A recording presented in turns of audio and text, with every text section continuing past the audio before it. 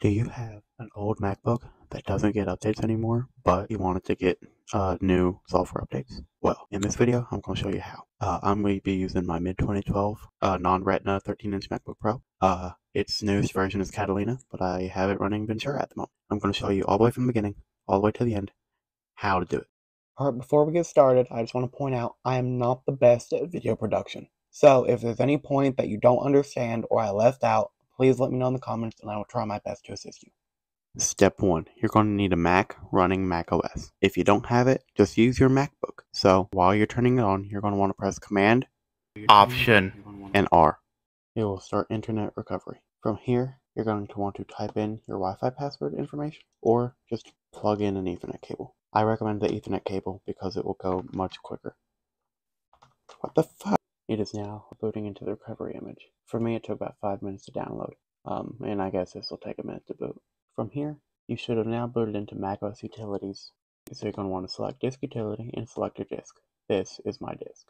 Select Erase, and then give it a name.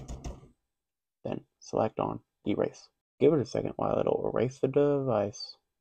You can now select the X and select Reinstall macOS. Give it a second to load. Select Next. Select Continue. Select Agree, and then select your drive. And then you're going to want to plug in your Mac throughout this process for safety reasons, I guess. Fucking plug in, damn it. Fuck, it's not that fucking... And then it should start installing.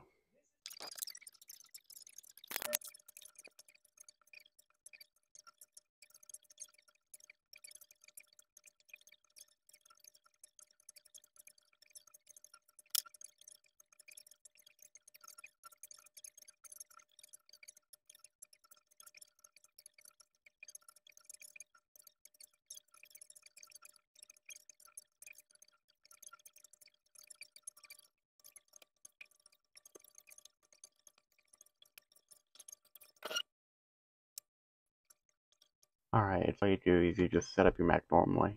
Nothing special about this process, so just continue through as you would. Now, what you're going to want to do is go to the website linked in my description below. It's the website for OpenCore, which is what you have to use to install more modern versions of macOS. It's a GitHub link, so just scroll down, find OpenCore Patcher.pkg, go ahead and install that. Once it's done downloading, go ahead, open it up, and continue with the installation. Type in your password, and it is now done. So go ahead and do whatever with it. Then all you need to do now is open up your list of apps and find OpenCore Patcher. Go ahead, select Build and Install OpenCore. Install to disk. Select your disk and select EFI. Now, since that's now done, what you need to do is you need to create a macOS installer. Select Download macOS Installer and select which version of macOS you want to use. You want a 16 gigabytes or bigger USB stick. I prefer USB 3.0, but USB 2.0 works fine, but it's just a lot slower. Just insert the USB stick into your USB port, pick your OS, download, and it will go ahead and download. Alright, the installer is finished installing to the USB stick. This is where, if you've used a different computer to create the installer, you want to select yes. If you're using the computer you want to install to, then you can just select no, since we already built and installed OpenCore for it. To install your modern version of macOS, just select Restart and Restart. Now while it's booting, hold down Option, select EFI Boot, and then select your installer.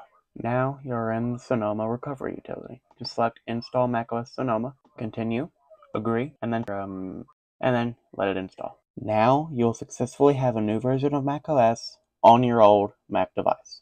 But before you can actually use your Mac device, you want to first open OpenCore Patcher, and then from here select Post-Install Root Patch. This is something you have to do after every macOS update, or else drivers will not be installed correctly and the system will lag. So, that's the end of this. That's all you have to do. You now have macOS Sonoma running on your Mac, only gets up to Catalina. Hopefully I helped you out here. If you need help, let me know in the comments and I'll try to help you. But hopefully this worked good for you and hopefully you're happy. Thank you for watching.